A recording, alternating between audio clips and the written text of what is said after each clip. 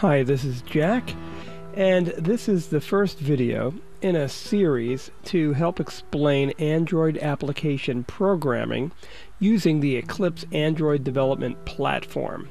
From this series, you will learn how to create apps for cell phones. First, install the most current Eclipse ADT bundle. There's a link below that you could follow. The ADT bundle is much easier than previous versions of Eclipse to set up. Much less tweaking of directories, etc. Just follow the steps and make sure you also download all the plugins and update your Java. If you need help visually, check out the other link below. There's a video for installing the Eclipse ADT bundle. After your software is up and running, you can enjoy some easy programming examples to get your feet wet in Android programming. In Project 1, we are going to create a simple application that provides the user with a response after clicking a button. When you complete Project 1, you will know how to use the workspace in Eclipse to control two programming languages and effectively create a cell phone application from scratch. Okay, so great. Let's get started. Our first step will be to create our destination folder. The way we want to set up our folder is so when you look at the name of the folder, it tells you everything you learned in that project. So first, go ahead and double-click on the Eclipse icon and select Run. Now, let's select Browse, and you want to get into the C folder and make a new folder. So go ahead and click on Make a New Folder. And we're going to call this folder Android Programming. And when you're done with that, go ahead and select Make a New Folder again. And let's call the subfolder Projects 1-10. And let's go ahead and make one more subfolder. This will be our final folder. We'll call it Project 1, and then space viewText, viewtext, space button, button, space editText, editText. Now I know this is a ridiculously long folder title, but again, this is going to be very important when you're looking for this information in the future. You'll be able to know exactly what we did in this project. So when we look at the workspace, it'll read C Android Programming Projects 1-10, and then finally Project 1 viewText button edit text. Now there's no need to check the use this as the default box.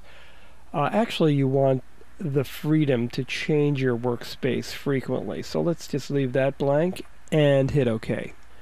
So look at the top left.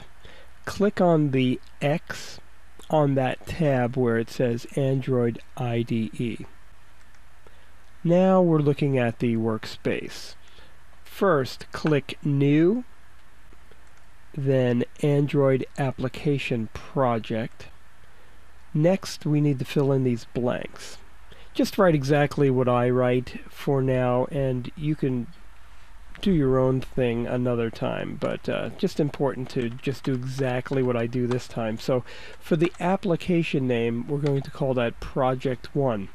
We can have a space between project and number 1. That won't really matter. When we get the project name, that's automatically filled in with Project 1, no space between the one, and that's fine. Let's just leave that just like it is. Your package name needs to individually identify you. What we're going to do this time is we'll just make it com.feb2012.project1.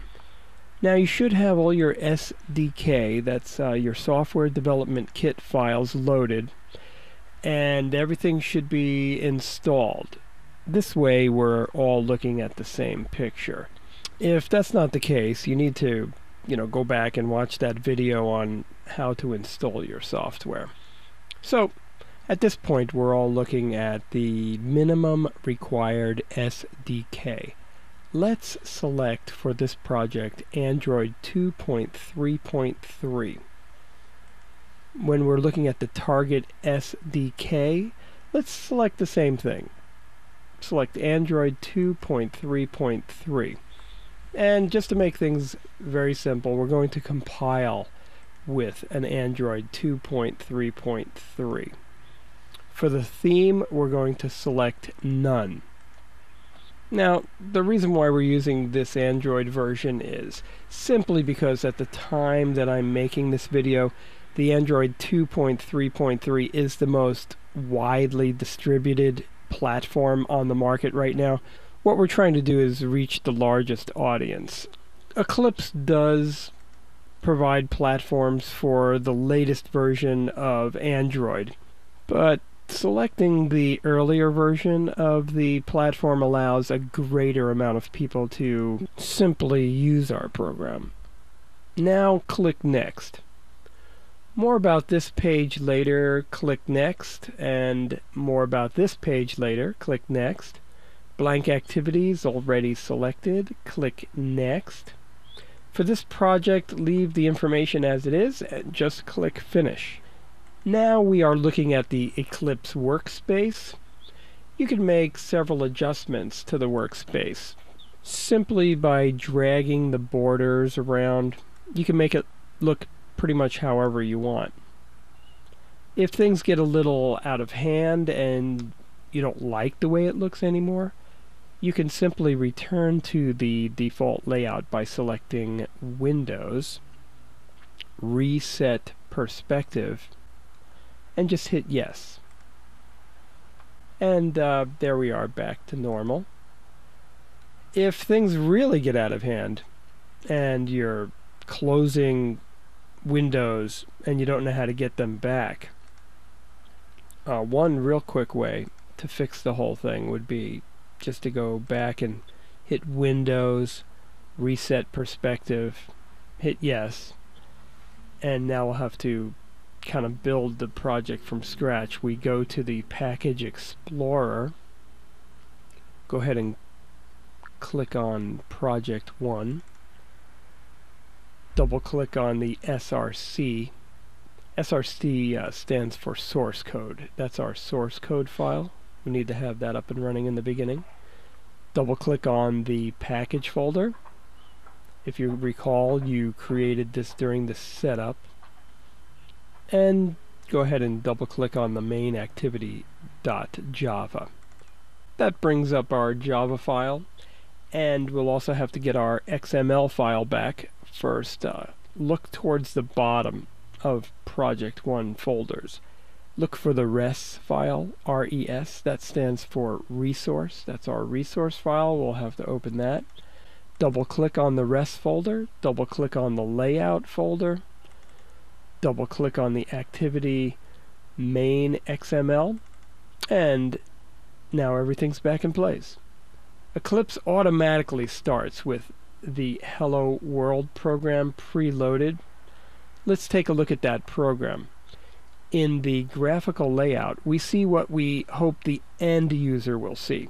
The graphical layout allows us to drag and drop objects from this palette over to the left to help us create code automatically. By clicking on the activity main XML, we could see that code that was created. We can change that code and make the program do pretty much whatever we want. At this point, the layout and the text view are basically just set up for position, width, and height. In the next video, we're going to manipulate the code to make the program do something a little bit more fun. In addition, we'll manipulate the graphical interface, and we'll add some widgets, and that'll really make the user interface come to life. So go ahead and head on over to Project 1 Part 2, and let's start the coding process for creating an Android application.